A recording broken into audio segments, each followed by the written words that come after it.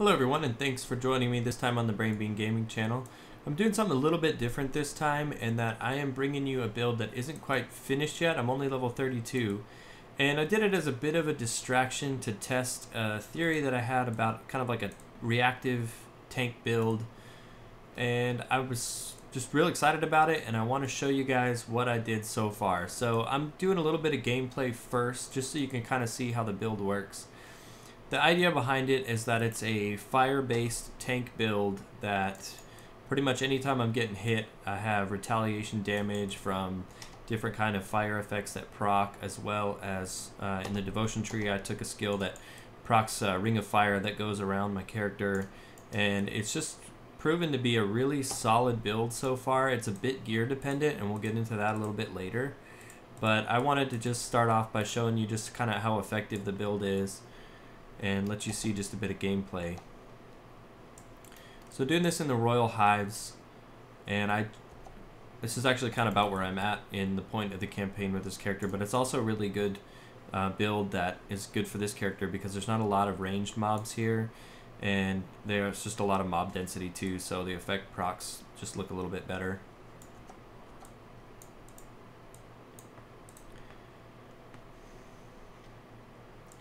So some of the pros and cons of this build: it's got tons of survivability. I mean, even early in the game, it's very easy to survive. The mobs don't hit that hard, and you don't even really need to pick up a bunch of defensive skills until later on in the game. But even that being said, this build, I hardly ever have to pop any of my defensive cooldowns. And damage output, it is definitely a bit slower to clear, but I'm actually pretty surprised with where it's at without even having that much plus and fire damage things yet.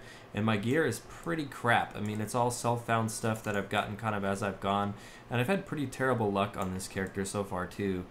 So it's performing really well with just pretty basic stuff, and I'll go through and show you guys that as well. Alright, so you've kind of seen how it performs so far. Let's go ahead and just get into a bit of the build. So this is a Commando, so this is Soldier and Demolitionist.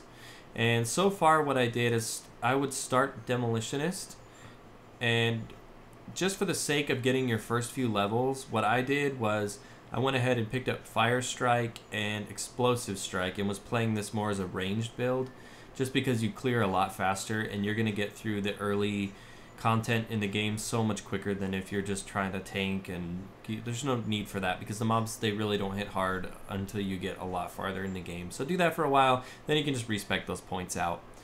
I went ahead and took all 20 points in Demolitionist first. You're going to want to pick up Flame Touch because it gives you a big buff to your fire damage, offensive ability, burn damage. So it's a must-have for the build. I put 1 point in Temper, and I'm probably going to take more points in it for the plus to retaliation damage later, but for right now I've got other concerns. Stun Jacks is good to just pick up because it's a nice little frontal area stun that you can throw out. It's kind of like an oh shit button, but it helps. Vindictive Flame is a big one for this build. We're going to max that out eventually, and I have quite a few points in it now because it really is helping just speed up as I go, just with a lot more killing power. And then Ulzuin's Wrath, we're going to take a point in that. So coming over into Soldier, we're going to max out Soldier eventually because we want to pick up, and here's Bulwark, because it's going to provide a ton more survivability, and really this build is just a tanky build, so I want it to be super freaking tanky. Cadence, we're going to pick up Cadence as our main hand attack with Discord, so 50% of our damage gets converted to elemental damage because we are a fire damage build. Field Command and Squad Tactics will be maxed out. Also going to max out Military Conditioning. And here's Will. Overguard is a great 1-point wonder defensive skill. Fighting Spirit, Markovian's Advantage, as well as Zolhan's Technique. And Warcry is also just really good for the 33% reduction to enemies' health. So let's take a look at my gear real quick.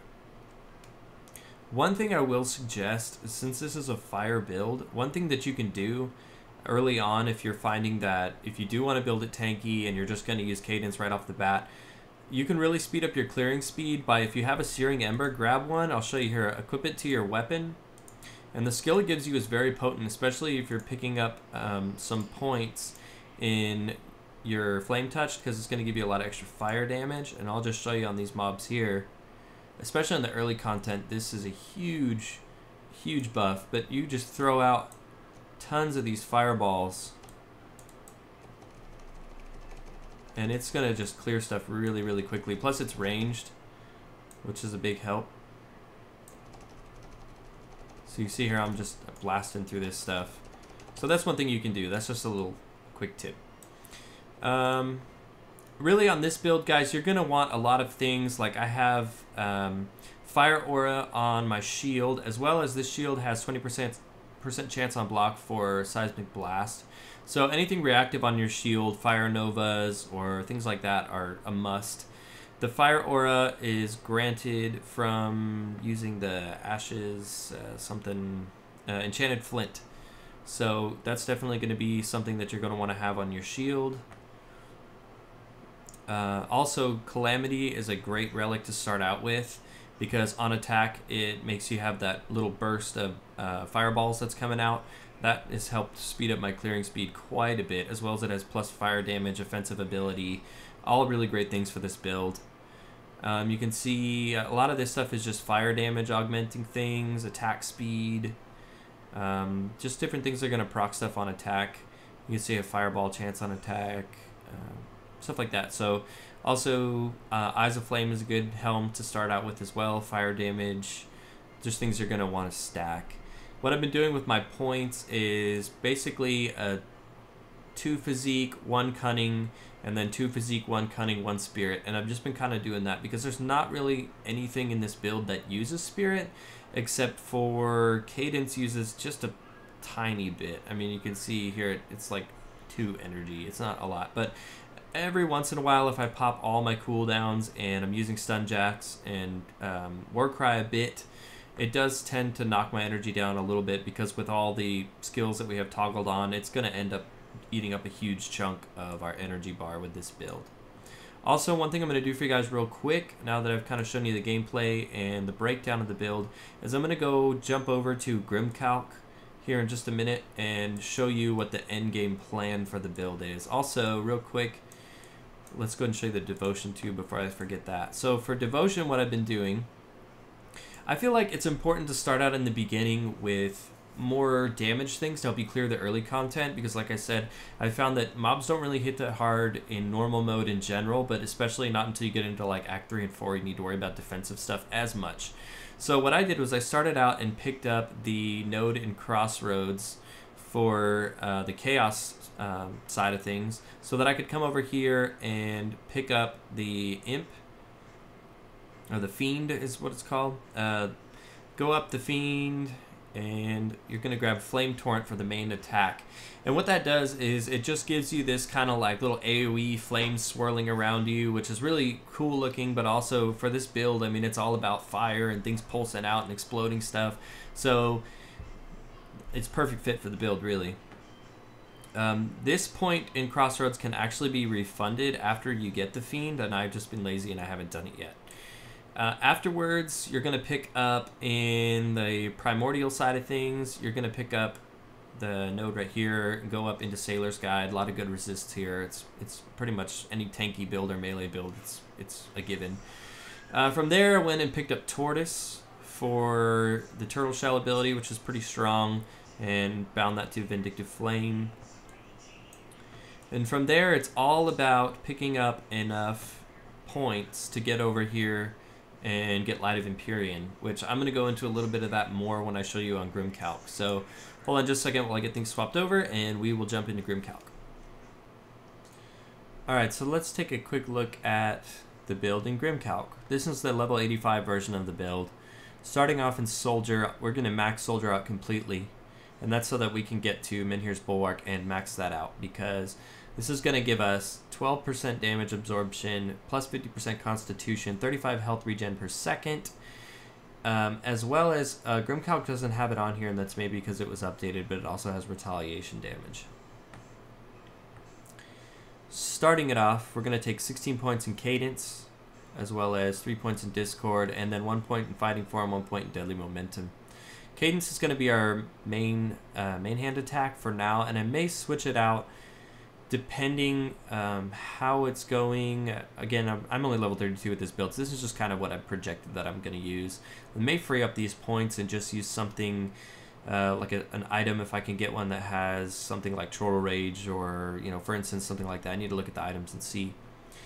Markovian's Advantage, again, 1 point. Zolhan's Technique, 1 point. All the Soldier 1 point wonders. Warcry, Break Morale, Menhir's Will, Overguard. Military Conditioning will take 10 points because the health and physique for tank tank build is huge.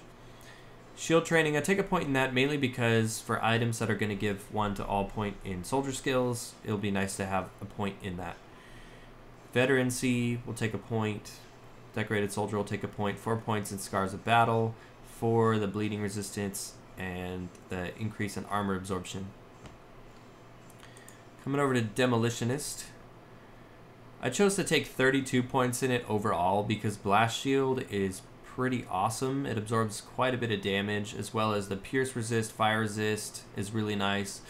Fire Retaliation is really good for the build, and it activates at 75%, which with a good tank build, we're still going to take a bit of damage, so I would say if it was going to activate it like, you know, 30% or something like that, it may not be worth it, but it's going to activate quite a bit at 75% health. Maxing out Flame Touched is a given, as well as 10 points in Temper because of the bonus to retaliation damage that is not on Grim Calc again for some reason. Plus armor is okay, plus physical damage is good, so that's why we took that. We kept Stun Jacks for the bit of crowd control. It's a nice little oh shit button, like I said. I've still got the 1 point in Grenado and 1 in High Impact. I'm not sure if I'll still be using that at this stage of the game yet. And earlier I forgot to mention where I'm putting my attribute points, and I just wanted to show you guys. I'm going to do what I've been doing is 2 in Physique, 1 in Cunning, come back 2 in Physique, 1 in Cunning, 1 in Spirit, and just kind of doing it that way. So 2 1 2 1 1, and just going that way. And the reason for that is this build really doesn't have anything that uses hardly any spells. Grenado takes a little bit, popping things like Overguard and Warcry. They use a little bit of energy, but I hardly ever use that much. Now, the reason I'm putting a little bit of Spirit in there is so that, you know, I have so many things you toggle on with this build that are cutting down my Spirit bar to like half of what it normally would be. And that way you just don't run into situations as often where you have to keep eating energy pots on a build that doesn't even really use that much energy. Coming over to Devotion Tree, let's just take a quick look at it. So here's what we're going to do. Take a point in Chaos, come over, fill out the Fiend, bind that to Cadence. Then you can refund that point there. Pick up a point, the Primordial Crossroads, and we're getting the Sailor's Guide. From there, we picked up Tortoise, and I bound mine to Vindictive Flame. It really doesn't matter. You can bind it to anything you want. Then we're going to pick up the Eel, and from here, pick up the Crane. Zoom in to click that. That gives you a lot of resistances. I mean, for a tank build, you want to have a lot of resist, especially when you get into Ultimate. The Crossroads point for Orders, another one that I don't actually think you need to take that, because when you come over here and pick up Solemn Watcher for all the resistances that it gives, that's going to knock us up to enough points to, we need 1 more point in Primordial to be able to get Light of Empyrean. So we're going to pick up Lizard. Sorry, I had this pre-planned out and my computer erased all of it, so I'm redoing it again, but so that's why it's taking a bit longer. Then we pick up Light of Empyrean.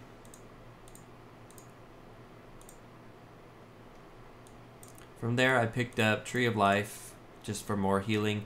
A lot of this is going to depend. This is a very defensive build. I have so much in Soldier already for all the defenses, and we may not need all of these defensive parts of the Devotion Tree. So we're just going to kind of see how that plays out, and it may or may not actually do that. So we'll see. Then I came over, I grabbed Tip the Scales. which is another really nice tanking ability. And from there, we've got 4 points left to kind of dump wherever we want to. So that's kind of going to be up to you guys for now. One thing I kind of was toying with doing is grabbing like this point in imp here for fire damage. You could also grab some stuff out of Shield Maiden, or you could grab a couple of things like the 4 health and health regen on Tree of Life is pretty nice. Like I said, this is kind of still being planned out. So from here, you know, grab what you want to grab, and once I get this build leveled up more, I'm going to do another video to kind of show you guys where I'm at and what I decided to do with it. So anyways, that's my fire tanking commando build.